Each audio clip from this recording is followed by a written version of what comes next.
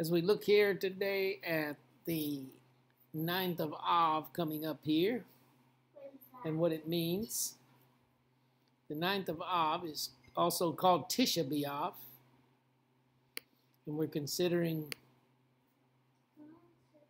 rapture possibilities, not predictions, food for thought, and interesting observations.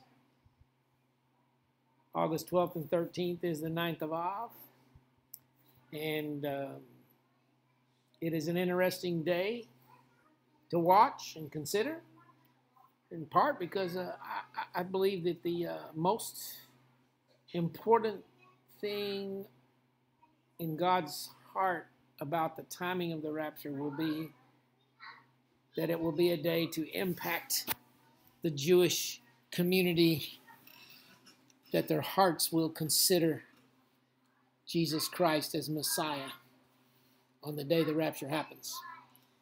And I believe there's a possibility that God will pick the day that will most impact their hearts. And one day that would be very meaningful would be the 9th of Av. This year, the 9th of Av is August 12th and 13th. No one knows for sure the day. This is food for thought. It's not a prediction. But on the 9th of Av, which would be August 12th and 13th, the big thing that started the 9th of Av is 10 of the spies in their tradition. That was the day that 10 spies brought a bad report to Moses about the land of Israel, and we refused to enter the land. This is from a Jewish website. As such, God forced that generation to wander 40 years and die in the wilderness. So the huge thing that started off the disasters of the 9th of Av was they refused to go into the promised land. And that was a very serious thing to the purpose and plan of God.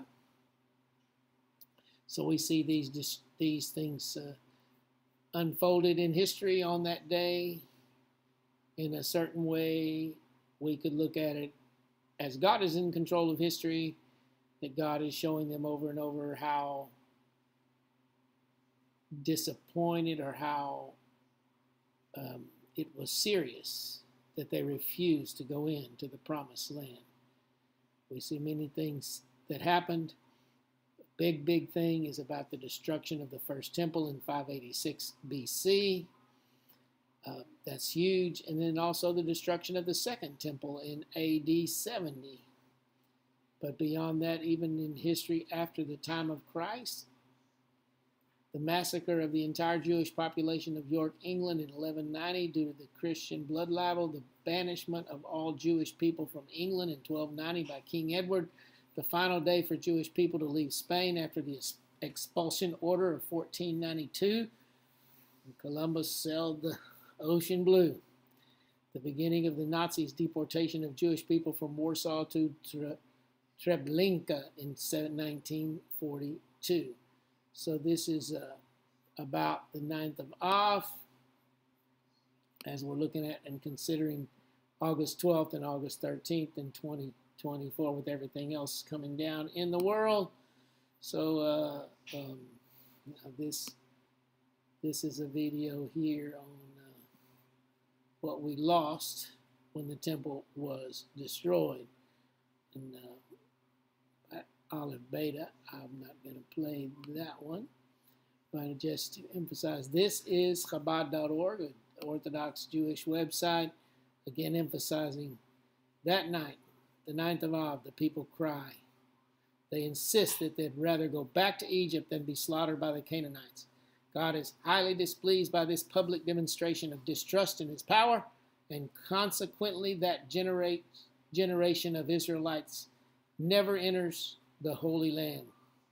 So they failed to have faith to go into the promised land.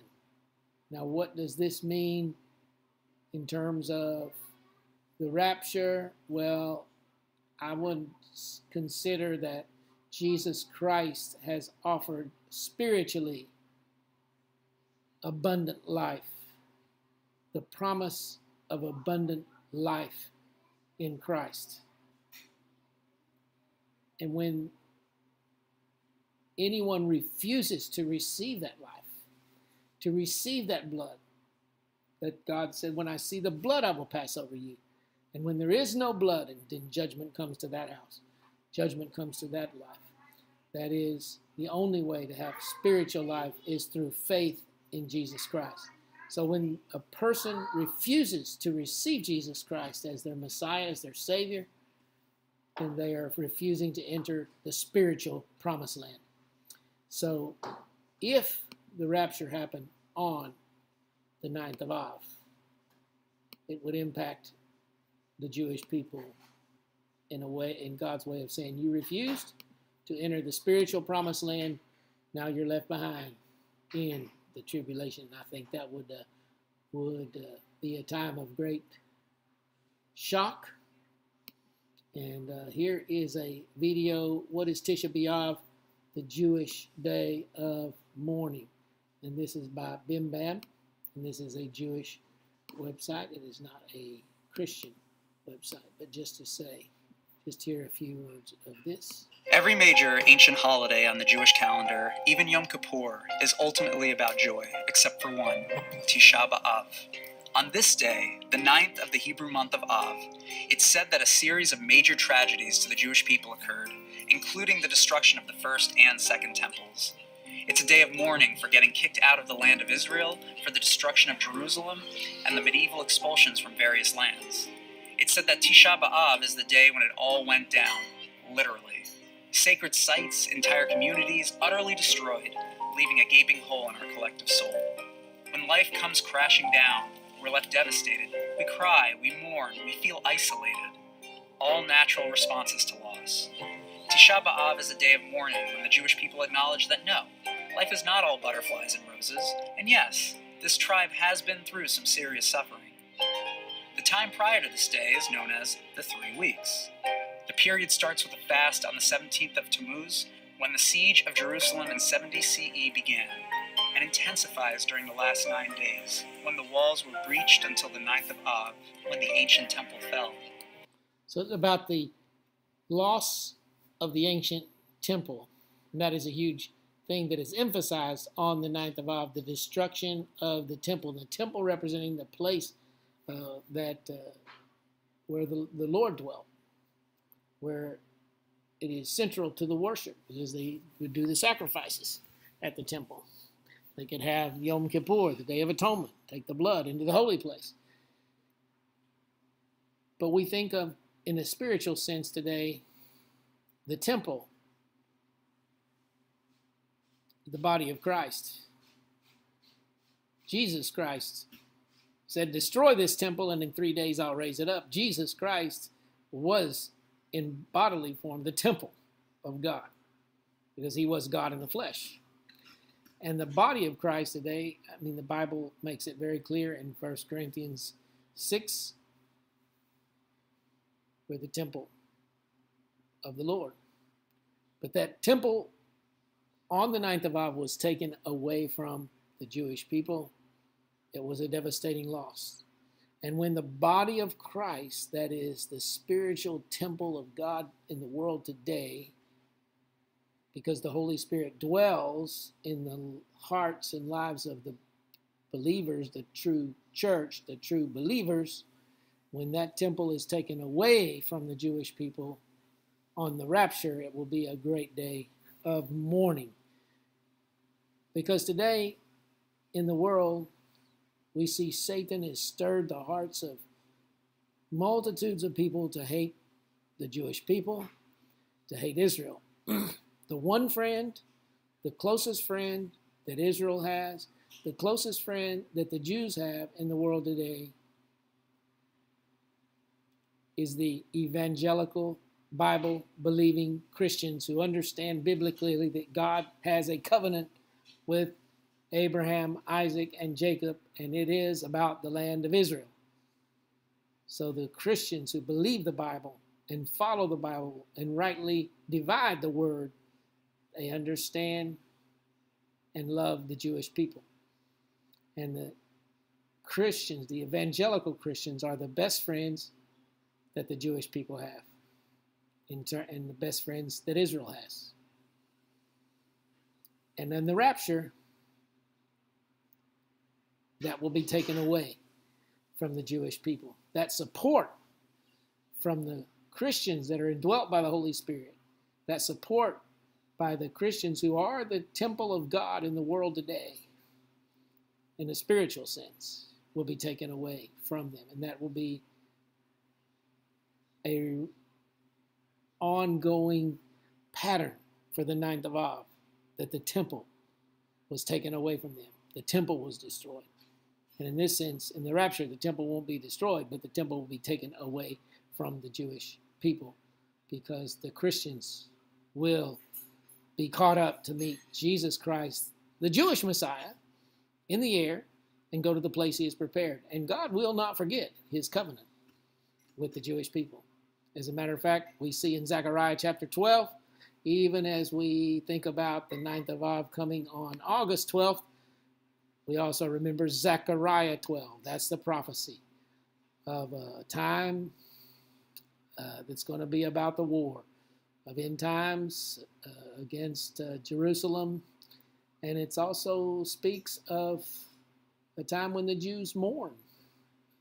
They mourn, in my understanding of Zechariah 12, because they realize they pierced the Messiah. They realize at that point that Jesus Christ was the Messiah, and that breaks their heart. Now, that's my interpretation of Zechariah chapter 12. We also see in Zechariah that there's great victories, but there's also great suffering. Zechariah 14 makes it clear, just before Jesus Christ comes again the second time, that there will be great suffering in the world. So again, to say the 9th of Av was a day God was highly displeased because they did not have faith to go into the promised land. And now they're there in the land.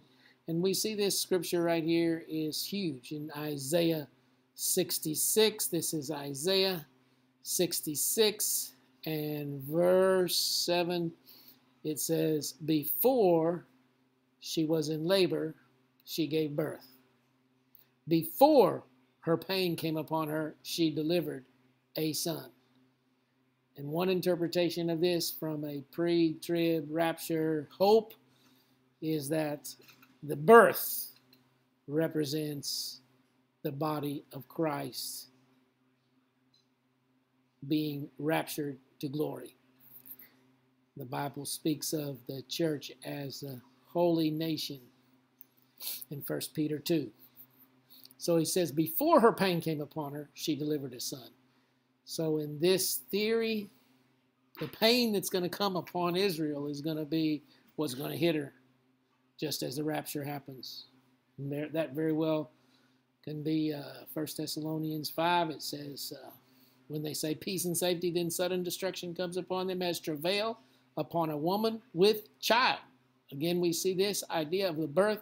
There's going to be pain as a travail upon a woman with child. And the Bible says sudden destruction will come. That very well can be. And in theory, I do believe that it will be. The release of nuclear missiles that come simultaneous with the time of the rapture, and that is not a definite prediction. That is a possibility. It's food for thought. It's what I believe very well could be in terms of what we see happening in the world today. But this is to take the Bible word for word.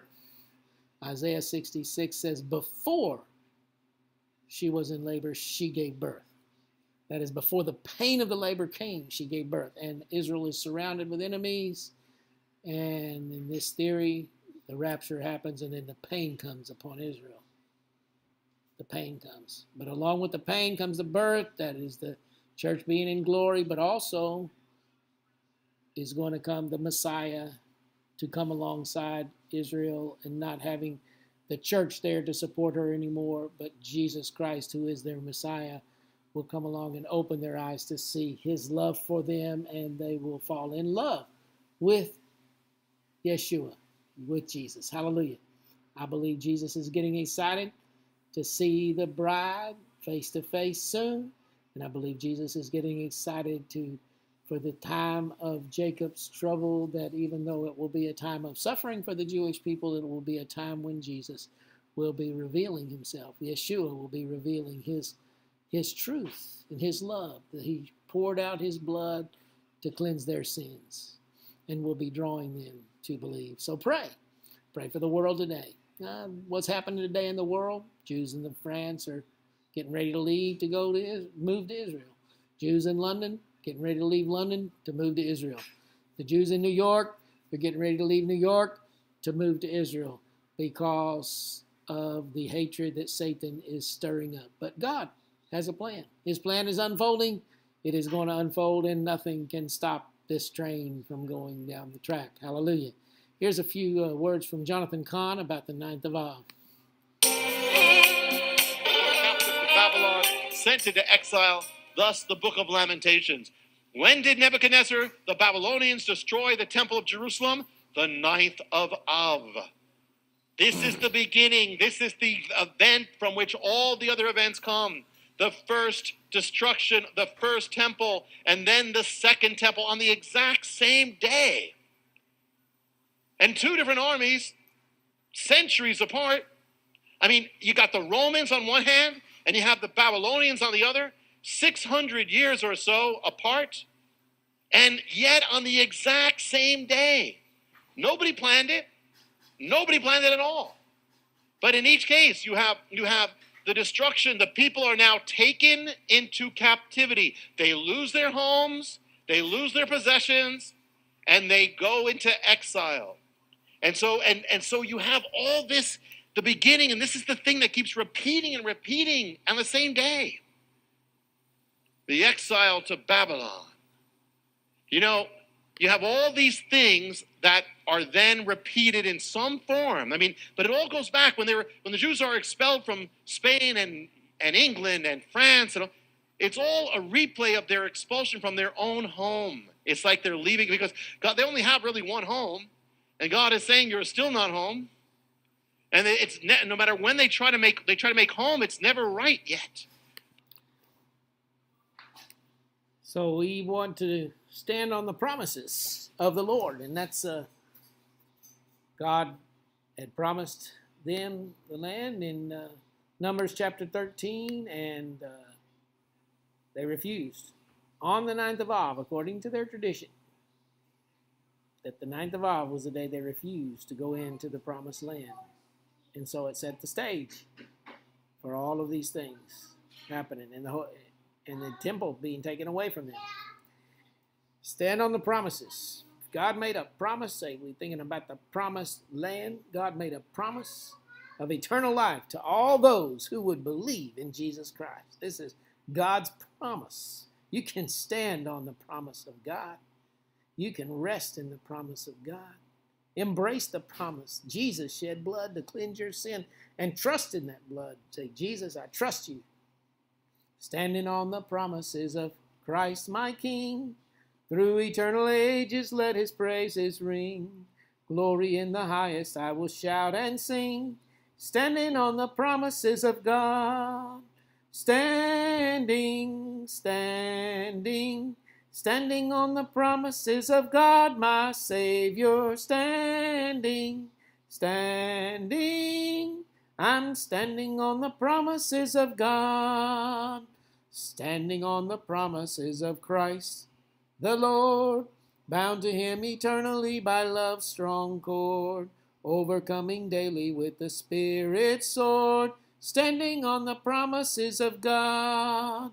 Standing, standing, standing on the promises of God, my Savior. Standing, standing, I'm standing on the promises of God. Standing on the promises I cannot fall. Listening every moment to the Spirit's call. Resting in my Savior as my all in all. Standing on the promises of God. The Lord bless you all. Jesus Christ is coming soon, and I believe we have hope that it could be August 12th and 13th. Only God knows for sure. This is not a prediction. It's food for thought. And interesting observations, I think, October 2nd and 3rd and 4th with the Feast of Trumpets being the 7th year anniversary of the Feast of Trumpets is also very, very huge. And my favorite day for the rapture is today, and it could be today. It could be today. Are you ready? Are you excited? I think you ought to get ready. You ought to get excited because the day is coming soon, very soon. Check this website, HeDiedForYou.com. Number 4 and letter U, and share that with others to share the gospel. It's a website put together just to share Jesus. HeDiedForYou.com. Number 4 and letter U. Father, bless those who've heard our words here today, that they will hear your truth, Lord, and be drawn close to you in Jesus' name. Amen.